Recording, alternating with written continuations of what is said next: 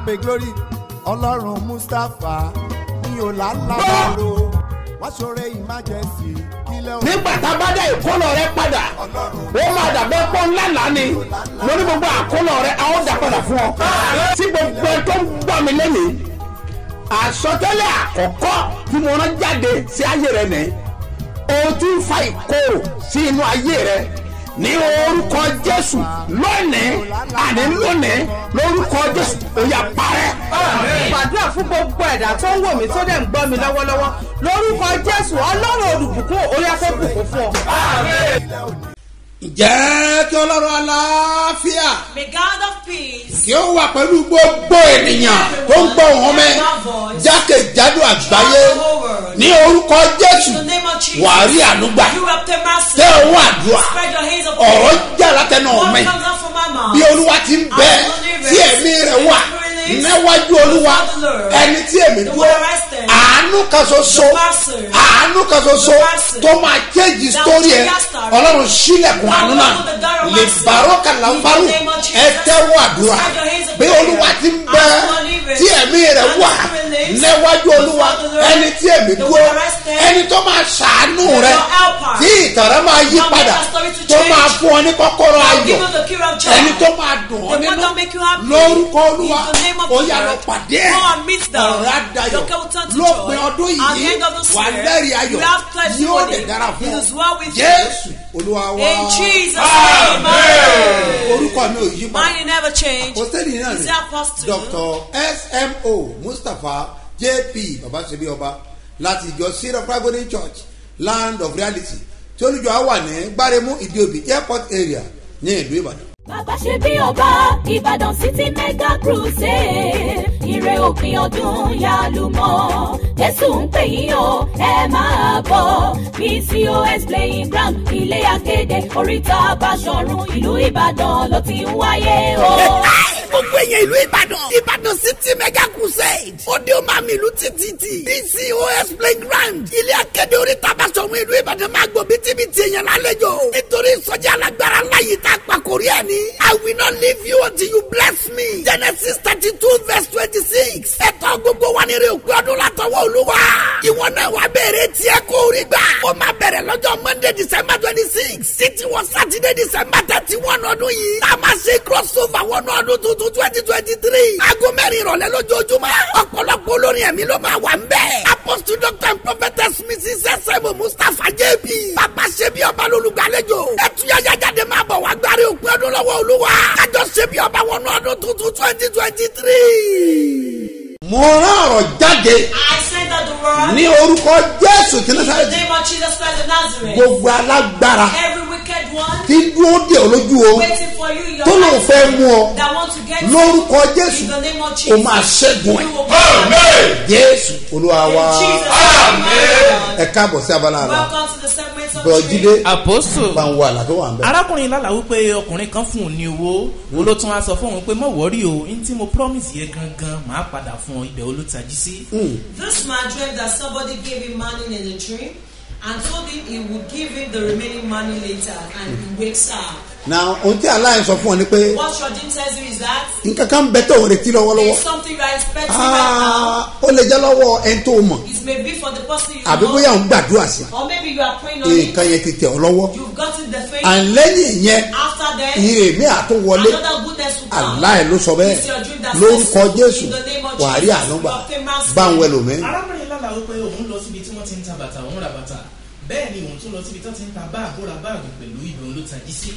This woman dreamt that she went to boutique and bought shoe and bag and she wakes up. now ìrìn àjò rẹ ó máa já sí ọ̀kan Your journey will be in one way. miracle ẹ̀ẹ̀kan ló máa já sí Your miracle will be in one way. bàtà yẹn túmọ̀ sí ọkọ That shoe means husband. báàgì yẹn túmọ̀ sí ọrọ̀ The bag means riches. so ó mì pé nípasẹ̀ ọkọ rẹ ni ọrọ̀ rẹ yóò fi lé Means even your thing will come through your so husband. méjèèjì máa wọlé bá ọ Both will come at the same time. àlá rẹ ló sọ bẹ́ẹ̀ That's your dream that lórúkọ says Jésù in the ìlérí name ọ̀rọ̀ of àṣẹ fún ọ Jesus, promise of bá ń God. wẹlò mí. obìnrin lálàá wípé wọ́n yìnbọn mọ́ òun ní ojú àlá ó ní ṣùgbọ́n kò hàn kankan lára òun bẹ́ẹ̀ ni òun yìnbọn náà mẹ́ni tó yìnbọn mọ́ òun padà ó lẹ́ni ẹ̀ náà tún wá yìnbọn mọ́ òun wá ṣe bí ẹni pé òun ti kú ìwẹ̀lú bí òun tají sí.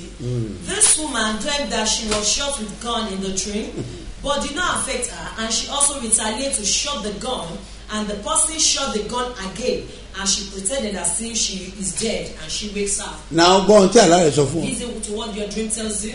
Fi rere ṣẹ́gun búburú. Má ṣe jẹ́ kí búburú ṣẹ́gun rẹ ní ìwé mímọ́ wí. Ẹnìkan máa fi bí sí ẹ. Má san padà o. Tó o bá san padà, ọwọ́ tó máa gbé padà á fẹ́ lágbára jù ọ lọ. Wàá rí pé tàkọ́kọ́ kò rọ̀. Ṣùgbọ́n èkejì wa gbọ́mọ̀ kó lé. Ó wá pì tẹ́ ẹ̀. Sọ̀rọ̀ rí ìbọn lójú àlá. Ó léwu púpọ̀. Torí náà, gbogbo ẹ tó bá ṣe ọ níbi. Ìwọ fàlẹ́ ọlọ́run lọ́wọ́. Má bẹ̀sán o. Kó mú bàá kó bá ẹ. Ogun ayé ò lè borí ẹ. Gbogbo ẹ tó ń gbọ́ mi. Ìlérí ayọ̀nú ayé ẹ. Lórúkọ Jésù, ó máa wá sí ìmúṣẹ. Jésù Olúwa wa. Babasebioba Ìbàdàn City Mega Crusade ire òpin ọdún yálùmọ́ Jésù ń pè yín o ẹ máa bọ̀ PCOS playing ground ilé akéde oríta Báṣọ̀run ìlú Ìbàdàn ló ti ń wáyé o. Gbogbo èèyàn ìlú Ìbàdàn City Mega Crusade òde ó máa mi ìlú títí PCOS playing ground ilé akéde oríta Báṣọ̀run ìlú Ìbàdàn máa gbọ́ bítíbitì èèyàn lálejò nítorí ìsọjí alágbára láyé tá a pa kórí ẹ̀ ní. I will not leave you until you bless me. Genesis 32:26. Ẹ̀tọ́ gbogbo wa ní rẹ̀ òkú ọdún látọwọ́ Olúwa. Ìwọ náà wà bẹ̀rẹ̀ tiẹ̀ kó rí gbà. Ó máa bẹ̀rẹ̀ lọ́jọ́ Monday December 26. Títí wọ Saturday December 31 ọdún yìí. Tá a máa ṣe crossover wọnú ọdún tuntun 2023. Aago mẹ́rin ìrọ̀lẹ́ lójoojúmọ́. Ọ̀pọ̀lọpọ̀ olórin ẹ̀mí ló máa wà ń bẹ̀. Apostle Dr. and Prophetess Mrs. S.M. Mustapha J.B. Babasebioba lolùgbàlejò. Ẹ̀túyàyà jáde máa bọ̀ wá gbárí òkú ọdún lọ́wọ́ Olúwa. Kájọ Sebioba wọnú ọdún tuntun 2023. Àṣẹ jáde látẹnu mi. Authority released from my mouth. Gbogbo ẹ̀dá ènìyàn tó ń gbọ́ mi. Every man can hear me. Àti wà nù kérésì o. We're in Christmas period. Òní dẹ̀ jẹ́ ọjọ́ Sátọ̀dé. And today is ọjọ́ Saturday. Ọ̀la ọdún. Tomorrow Christmas Day. Ọ̀la kan náà ọ̀sẹ̀. To save also is a week. Ayàbí náà yà kó sá. In the name of Jesus. Làwùdábìrì In náà. the mighty name of Jesus. Mo rán ọ̀rọ̀ jáde pẹ̀lú I send out àṣẹ. authority. Àánú àgbẹ̀ ayé rẹ̀ Mercy nìyẹn. will continue. Ntọ́ fi sọdún. What we use for the Tọ́dún á fi Christmas dùn that fún ọ. will make the Christmas to be Bọ́ọ̀lù tó for you wọ̀. before the end of time. Ẹ̀mí mímọ́ máa pèsè fún ọ. Torí pé olùpèsè ní bàbá olùpèsè ní ọmọ Olùpèsè ní ẹ̀mí mímọ́. Olùpèsè ní mẹ́ta lọ́kan. Ẹ bá àṣẹ tó tiẹ̀ nù mí jáde. This is the that came out from my mouth. Bí Olúwa ti ń bẹ tí ẹ̀mí ẹ̀ wà. As the Lord liveth and the Spirit lives. Níwájú Olúwa tí ẹ̀mí Before wà. the Lord the one arise then. Ìrànlọ́wọ́ àti àánú. Help mercy. Tó máa change story ẹ̀. That will change your story. Ìrànlọ́wọ́ yẹn kó dìde fáyé ẹ̀. Ee, ojú ọmọ gbọ́dọ̀ tí ọ. You must not be put to shame. Ìmárùnínà kù In síríà. the name of Jesus. Mẹ́dúnà màdá In the yàtọ̀fà. mighty name of Jesus. Ní orúkọ Olúwa. In the name of the Lord. Ayé rẹ̀ á dìde. Your name. Ọmọ rẹ tó ń retí nǹkan ọdún Your bẹ̀. children that you are expecting gift from. Ọmọ wa ń kọ̀m̀pilẹ̀ pé kò èso And ní. your children are not complaining. Mo There's gbàdúrà nothing. fún ọmọ I yẹn. pray for your children. Lórúkọ Olúwa. In the name of the Àánú Lord. á dìde sáyé ẹ̀. Mercy will arise. Wọ́n tó fẹ́ fáwọn èèyàn lówó You that ọdún. want to give people Wọ́n money fẹ́ ra for the rice Christmas, fún you wọn, want fẹ́ to ra buy oúnjẹ, rice food, wọ́n fẹ́ ra chicken, you want to buy wọ́n chicken, fẹ́ ra turkey. you want to buy turkey. Làrí mọ̀dé yàrá. In the name of Jesus. Gbọ́ mi sà, ẹ Listen tẹ́wọ́ to yín. me, sir. Spread your Mo rán ọ̀rọ̀ jáde. I send an authority. Ìrànlọ́wọ́ tó fi gbé bùkátà Prayer yẹn. that will make you to take care of Ọ̀run your gbèdé fáyé ẹ lórúkọ Jésù. Jesus' name. Ó gbọ́dọ̀ dára fún ọ. Well with you. Mo ní yóò dára fún ọ. I say it is well with you. Ọ̀run aṣọdún fún ọ. We do Christmas for you. Ọ̀run aṣọdún fún ọ. We do Christmas for you. Yóò dẹ̀ dára fún ọ. It is well with you. Jésù Olúwa wa. In Jesus' name, my Lord. Dandan ni kí orówó sọdún. It's certain you must get money for the Christmas. Àwa náà sọdún. We too also will celebrate the Mo year. dẹ̀ bọ̀ wípé And I know that ẹni tó dáyé àti the ọ̀run Lord of created heaven and yóò earth gba ọ̀nà àrà. would you Yóò want us dìde to fún ìrànlọ́wọ́ ẹ̀. rise for your help. Mo wà ní àṣeéṣe ní àná. I was in Asheshe yesterday. Níbi tá a ti lọ fi It ìdí is ìjọ yẹn possible múlẹ̀. where we Ní laid àṣeéṣe the foundation ní of the Ìbàfò church in lánàá. Atibafu yesterday. Mo mínísítà I nípa ministered wòlíì Eliza. About prophet Elisha. bí mo ṣe mínísítà lọ. As I was Olúwa ní ministering, tó ń sọ yìí. the Lord said what to say. òun náà lọ gbọ́dọ̀ lò ní èrè òwúrọ̀ That is what you must do ní to ọ̀la. do tomorrow. mo dẹ̀ sọ fáwọn tó wà. And I told the people that were there. Olúwa ní ká lò The ó Lord said we ní should èrè use òwúrọ̀. it in the morning dew. bí mẹ́sẹ̀gì yẹn ò bá parí lónìí. If the message did not finish máa kọ́ today, ọ̀dínní ọ̀lọ́la. I'll continue tomorrow. àwọn nǹkan tí ò gbọ́dọ̀ bá ọwọ́ ọdún tuntun. The thing that must not enter the new year ọjọ́ kan one day, ìṣẹ̀lẹ̀ kan ṣẹlẹ̀ nínú bíbélì. something happened in the Bible. wòlíì yẹn náà.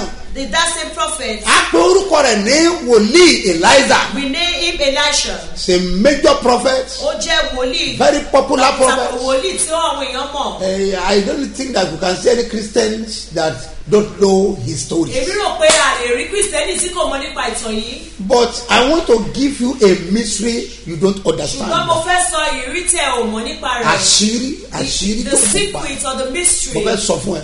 I want to tell you. Now kí ló ṣẹlẹ̀ ní ọjọ́ náà? What happened that day? Àwọn ọmọ ọdún ẹ̀ ló pè é. It was his Àwọn name ọmọ Léfì. that called the Levites. Àwọn ló pè é. They were the one that called his attention. Ọ̀gá ayé bí ò gbà wá. Ẹ wo bá ti ń Because this fúnra wa. place could not contain accommodators. Fúnra wa. Time. Àìmọye àwọn èèyàn yẹ pé A lot of people that ibi tó gbé where lọ́wọ́lọ́wọ́ you are living right kò now gbà ẹ́. does not accommodate Ìwọ àtàwọn àwọn ọmọ ẹ̀ kan fúnra yín náà ni. Kò convenient. It's not convenient. Kò convenient. Tó ṣẹlẹ̀ tó ṣẹlẹ̀ gangan. That was a guy that Sí Eliza nìyẹn. But Eliza ò rí. But Elisha did not see it. Àwọn ọmọ ẹ̀ lórí. It was his children. The Levites. Ibi kò gbà wá. Place is not inconvenient for us. A nílò ká fẹjú ẹ̀ We sí. need to expand it. Eliza ní àwòtọ́ mà ní. Elisha said yes, it's true. Eliza ò rí.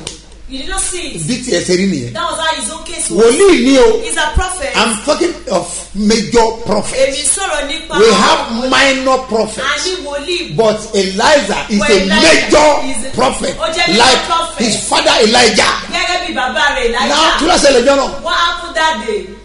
Àwọn ọmọ ẹ̀ ní now a fẹ́ lọ gé igi. The Levites said they wanted to go and cut the tree. Ká lè extend ibùgbé So wa. that they can expand their tent. Wọ́n dẹ̀ lọ. And they went. Ó lóun fẹ́ kí ọ̀gá òkú tẹ̀lé àwọn He lọ. said he wants his boss to follow them. Story yẹn wà nínú ìwé àwọn ọba That story is in the kejì book of ní orí 2 Kings kẹfà. chapter 6. Mo fẹ́ kó o ka story yẹn I want fúnra ara to ẹ. study the story very Mo fẹ́ kó o well. ka fúnra ara I ẹ. want to study Kí ló it. ṣẹlẹ̀ ní ọjọ́? What happened that day? Ìgbà tán débẹ̀ When they got there, wọ́n bẹ̀rẹ̀ sí gé igi. they begin to cut the tree. Ẹ mọ̀ pé àwọn tó bá mọ̀ nípa iṣẹ́ igi. You know the people that know about the tree Àwọn before, igi tó bá wà ní etí ìpadò. the tree beside the Wọ́n máa ń riverside, tóbi they dáadáa. are Wọ́n always dàbí so big. ọ̀gẹ̀dẹ̀ tẹ́ ẹ gbè sí They etí be like a ìpadò. plant Igi tí a bá gbè sí etí odò. the tree that plants Àwọn on the òkú riverside, bẹ̀rù ní ọdún ọ̀dá. they would not be Bẹ́ẹ̀ni the wọ́n á the time of tutù. dryness. Wọ́n á ló They will be- tutù. They will be Bí wet igi or tí ń bẹ ní etí like odò. the tree beside Lọ́kàsá the wá riverside. dáadáa. Ó explain ẹ̀. He explained it very Dáadáa. well. Than one. Náà bá gbọ́ mi sà. Listen to me, sir. Igi yẹn tóbi nìyẹn. That tree was a very Wọ́n big bẹ̀rẹ̀ sí tree. gé igi They yẹn. begin to cut it. Wọ́n bẹ̀rẹ̀ sí gé igi They yẹn. begin to cut it. Wọ́n bẹ̀rẹ̀ sí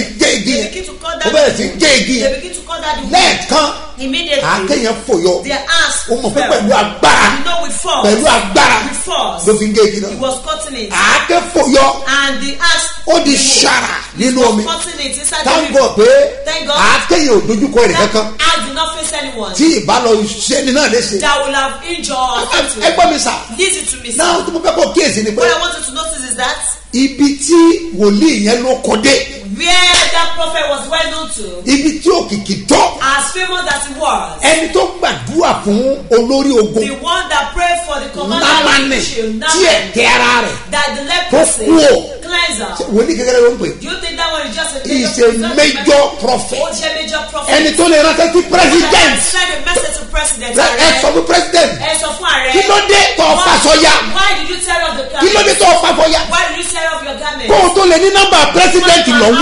Number of ààrẹ. O mọ ibi tí wòlíì yẹn tó. Don't you know? So he is a major prophet. Ó jẹ́ major prophet. Ṣùgbọ́n Ṣùgbọ́n nígbà tí màá yẹn débẹ̀. when the man got Wọ́n ní there, kó lọ wẹ̀ ní odò. he asked Námánì dẹ̀ gba ìmúláradá. and Naaman was made Ara ẹ̀ dẹ̀ wà and he ókè. was made whole. Ẹni tá à ń sọ yìí. The one we are talking Ó about ní olórí ogun. is the commander Commander in chief of armed forces. olórí ogun. Bẹ́ẹ̀ni. Yes. Now ẹgbẹ́ mi sà. Listen to me, sir. Ó dẹ̀ ṣe gbogbo tó ṣe tán. And he did it. Máa yẹn lọ The bẹ́ẹ̀. man went Bẹ́ẹ̀ ni gbogbo àwọn èèyàn. and all the Wọ́n bá people, gbàdúrà fún. they prayed Wọ́n for. lọ bẹ́ẹ̀. They went. Wòlíì yẹn dẹ̀ ń jẹ ìyà. And that prophet was suffering. Ìpọ́njú dẹ̀ mú wòlíì And he yẹn was being afflicted. to the extent pé To the extent that kò lè dálé kan. you couldn't put down. Àwọn ọmọ ẹ̀rọ gbé It was a bá a ṣe ń fúnra wa mọ́lẹ̀ yìí náà ò dáa. And you keep yourself here. Tẹ́ ẹ̀ bá rówó gba bíríkìlìà. If you don't have Tẹ́ ẹ̀ rówó money to appoint kọ̀ǹtráktọ̀. laborer and ẹ jẹ́ ká lọ fi ọwọ́ ara wa ṣe mo mọ̀ nípa ilé ṣíṣe mo lè kọ́lé wọ́n dẹ̀ kóra wọn jọ wọ́n dẹ̀ lọ kọ́ ilé wọ́n dẹ̀ fẹ́ kọ́ ilé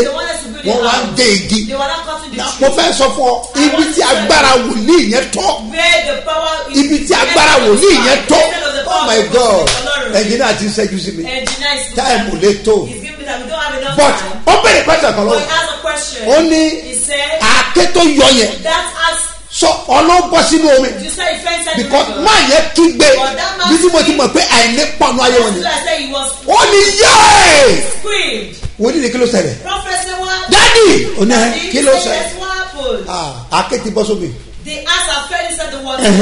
ẹ lọ wá àáké mi a tọrọ àáké yẹn ni wọ́n lọ tọrọ àáké wọn ò rówó ra àáké wọn ò rówó ra igi ní sọ́ọ̀mẹ̀ wọ́n lọ gégi fúnra wọn lówó kọ̀ntráktọ̀ wọn ní owó láti ṣe nǹkan wọ̀nyí wọ́n ní láti tẹ̀lé wọn lọ síbi tá a ti gé igi anointing bó ṣe dára tó bó ṣe níná tó ogun ò respect yẹ ayayayayaya a nílò àdúrà lágbára ọlọ́run sẹ́lẹ̀ yìí tẹ́ wà lábẹ́kúta mo máa yà bẹ́kúta láàárọ̀ yìí mo máa ti kó camp láàárọ̀ yìí máa yà bẹ́kúta afẹ́ gbẹ̀jọ̀ akẹ́lẹ́ lẹ́mbẹ̀ ìjọ tuntun ní adébòkun street ní ẹgbẹ́ ẹlẹ́gà sọ́mẹ̀ òkè ọ̀nà hall ní ẹlẹ́gà abẹ́òkúta a máa wà mbẹ ẹ gbọ́ mi sà gbogbo ẹni bá gbọ́ mi èmi sọ fún ọ àmì tó jogún tí o respect agbára ọlọ́run ló ayé àmì tó jogún tí o respect profession ẹ làkúrí mbàdà àmì yẹn bá gbiná anointing máa yẹ pọ̀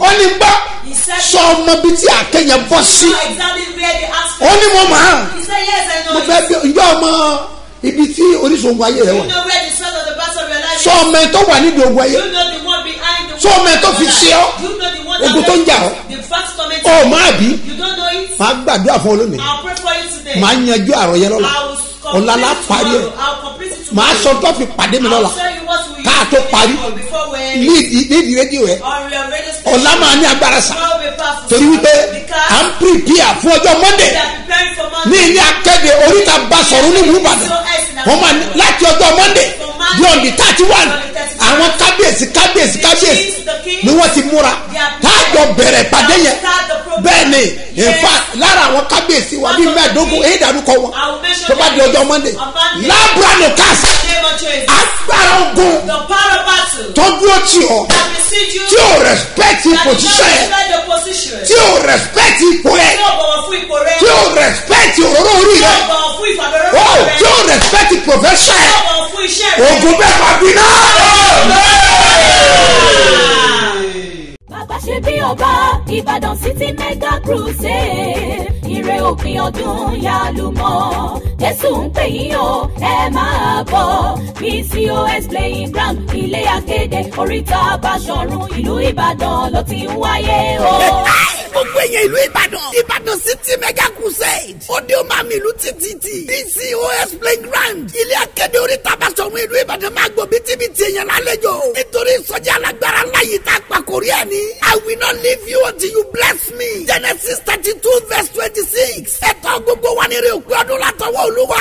Ìwọ náà wá bẹ̀rẹ̀ tiẹ̀ kó rí gbà. Ó máa bẹ̀rẹ̀ lọ́jọ́ Monday December 26. Títí wọ Saturday December 31 ọdún yìí. Tá a máa ṣe crossover wọnú ọdún tuntun 2023. Aago mẹ́rin ìrọ̀lẹ́ lójoojúmọ́. Ọ̀pọ̀lọpọ̀ olórin ẹ̀mí ló máa wà ń bẹ̀. Apostle Dr. and Prophetess Mrs. S.M. Mustapha J.B. Babasebioba lolùgbàlejò. Ẹ̀túyàyà jáde máa bọ̀ wá gbárí òpin ọdún lọ́wọ́ Olúwa. Kájọ Sebioba wọnú ọdún tuntun 2023. Táwọn ọmọ yín fẹ́ travel. Those of you that your children want to travel. Ẹnáwó yín Lift up on your hands. behalf of your children.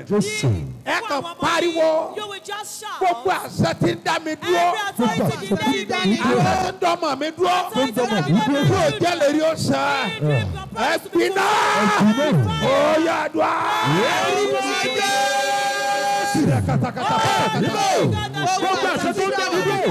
Gbogbo àṣẹ tí ń dá mi dúró.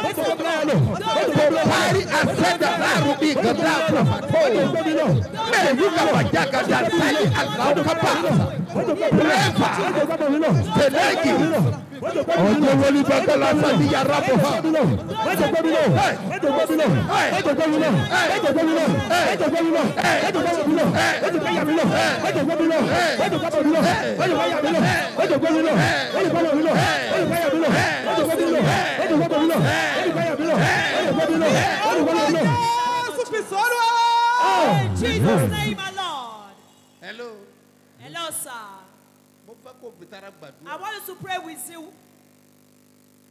Irúgbìn tí ń bá mi dàgbà láti ilé bàbá mi. From my father's house. Tọ́wájà takò fún ògo mi. Stand against my glory. Àti kọ́ pé. It is written. Igi tọ́lọ́run ò bá gbìn. Why this you the Lord has not A ó planted? fà á tu. Tu gbogbo tu gbogbo. Ọlọ́run o. Gbogbo irúgbìn. Tí ń bá mi dàgbà. Láti ilé bàbá mi. Tọ́wọ́ ń dí mi lọ́wọ́. Ẹ̀yin ọ̀rọ̀. Ẹ fà á tu. Ó yàdùá.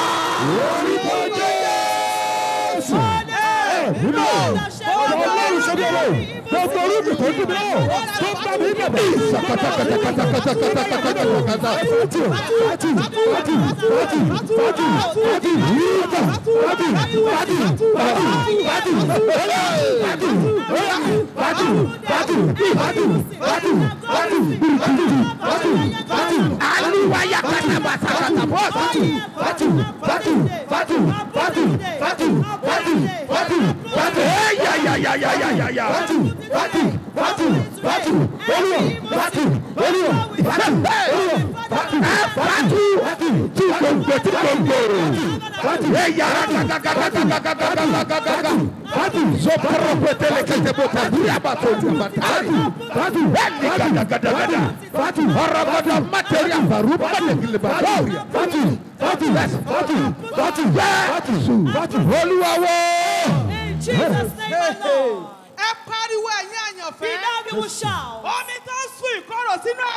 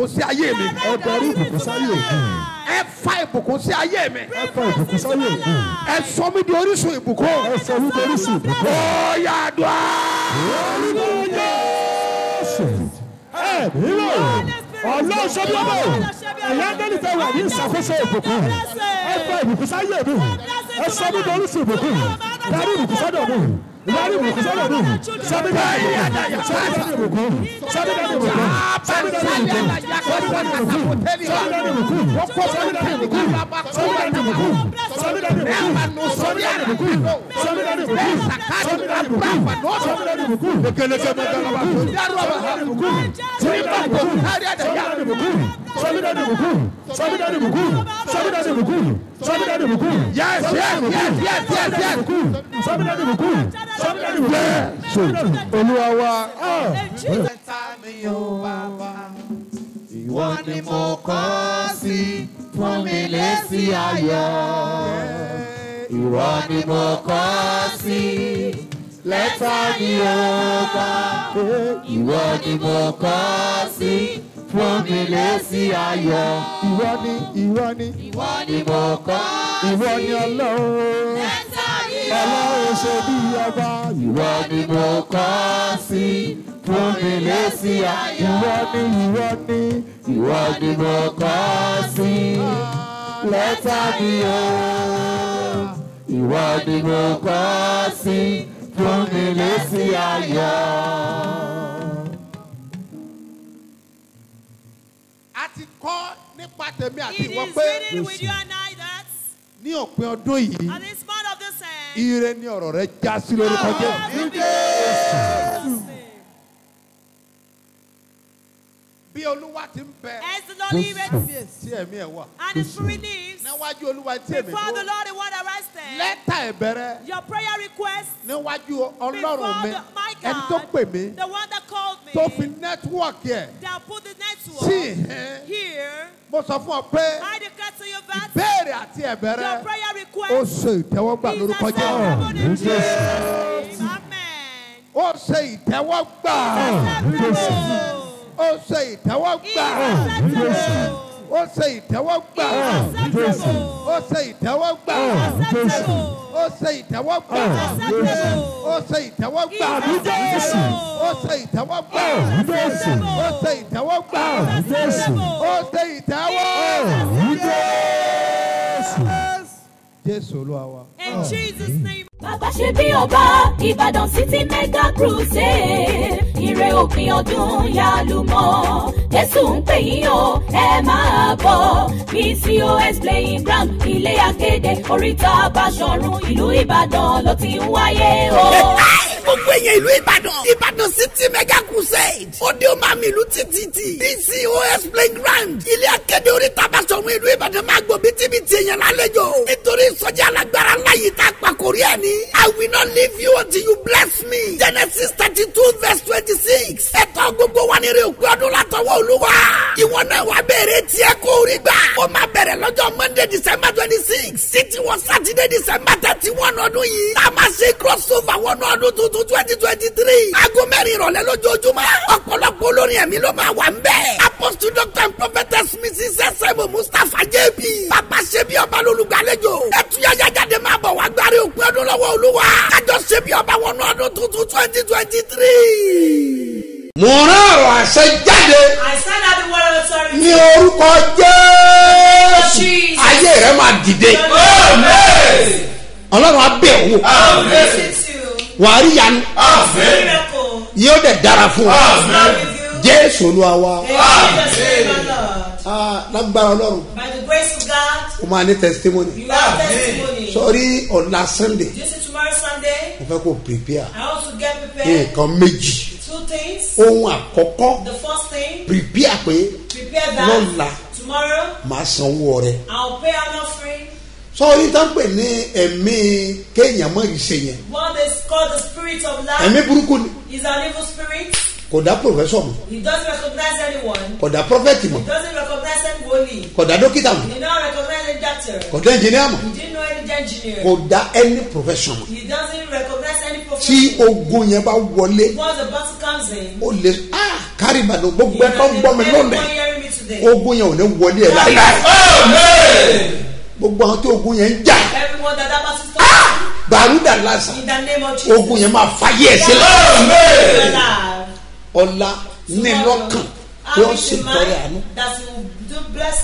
Ìyẹn ò di ẹ lọ́wọ́ àwọn tó fẹ́ ṣe ọ̀rẹ́ wòlíì fún ọdún tó fẹ́ fún wòlíì lówó ọdún bí ẹ lọ́wọ́ ọ̀la kérésì yẹn ní lẹ́mìí kan ní pápú rárá rẹ yìí ṣe ìtọrẹ àánú yìí ṣe òsídìí mi bẹ́ẹ̀ ni àbí abájáde kó rẹ ẹnìyẹn fún wòlíì sọ̀rọ̀ lè ra ó lè ra by this time next year bó ṣe mọ̀lú ló fẹ́ ra conveniently ló máa lè ra lórúkọ Jésù but láàárọ̀ ìbọn nílágbára Ọlọ́run pé màá ya Abẹ́òkúta ní Adémòkó street ní ẹ̀gbẹ́ ẹlẹ́gà sọmi ní òkè ọ̀nà hall ẹlẹ́gà ní Abẹ́òkúta ibẹ̀ láti pàdé lágbára Ọlọ́run láàárọ̀ yìí láago 7:30 mo ti dé síbẹ̀ aago 10 àti ṣetán tóbi tó bá wà jájọ pàdé ńbẹ̀ ọ̀la la máa fi ìdí ìjọ yẹn lélẹ̀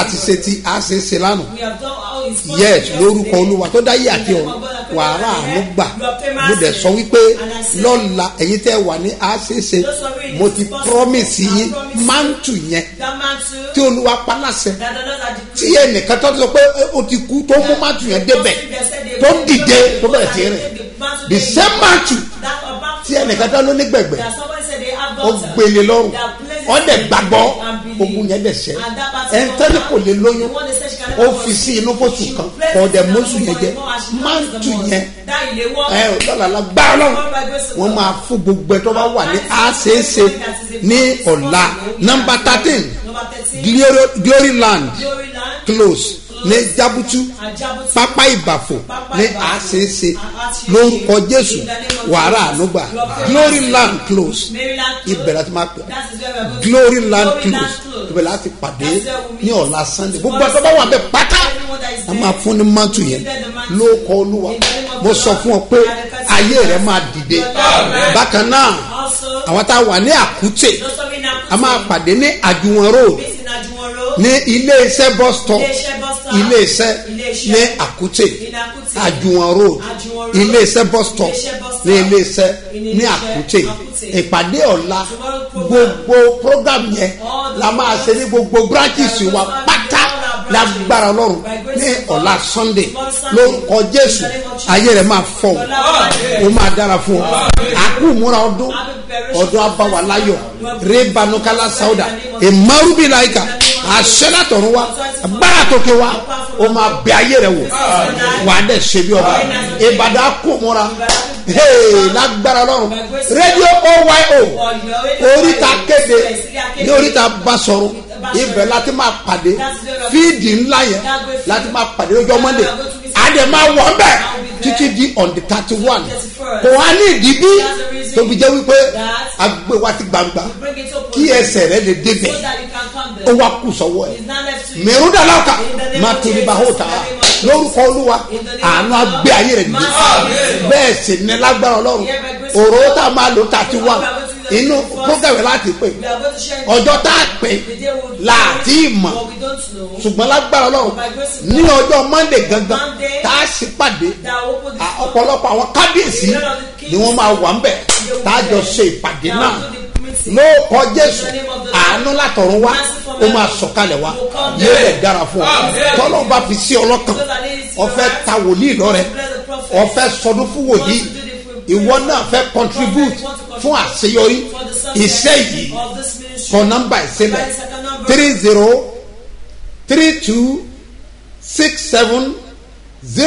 3032670285 Mustapha Solomon Moses ló máa gbé jáde ní Fort Bank lórúkọ Jésù wàrí ànúgbà yóò dẹ̀ dára fún ọ ẹ̀yin ọlọ́jọ́ bí òní ẹ̀yin tẹ̀ ṣe wedding anniversary yẹn àwọn Abíọ́dún nìyẹn mo gbàdúrà fún yín ní orúkọ Jésù tìǹtàtì tàmọ́dún máa sojú rẹ̀ lórúkọ Jésù àánú agbáyé rẹ̀ dìde ìgbéyàwó rẹ̀ anẹ́tùmọ̀ yóò dẹ̀ dára fún ọ happy birthday and happy wedding anniversary lórúkọ Jésù ọ̀rọ̀ rẹ̀ á dayọ̀ dákun má gbàgbé o wípé àwa ayé ni àwa ayé má lọ́kàn òde sí ọjà láyé àwa nájà ni bọ́ ọba dẹ̀nà tí ẹ ti mọ náà tèmi a ó kú òun bẹ́ẹ̀ ká tó dáyé aláyé ń sáyé tá a bá lọ tán ayé ò tún máa sáyé wọn ni tó yẹ pé bàtà débẹ̀ làwọn náà bá wọn sáyé tó tá a bá kú òun bẹ́ẹ̀ aláyé ń sáyé lọ èyí tó o bá ṣe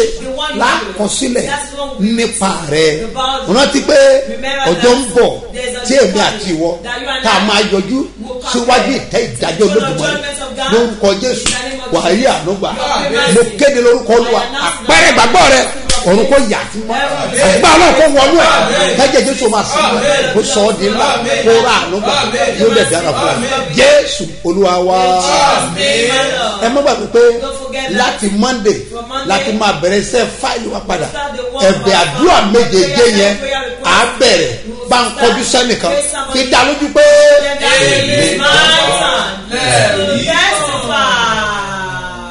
Babasebioba Ìbàdàn City Mega Crusade ire òpin ọdún yálùmọ́ Jésù ń pè yín o ẹ máa bọ̀ PCOS playing ground ilé akéde oríta Báṣọ̀run ìlú Ìbàdàn ló ti ń wáyé o.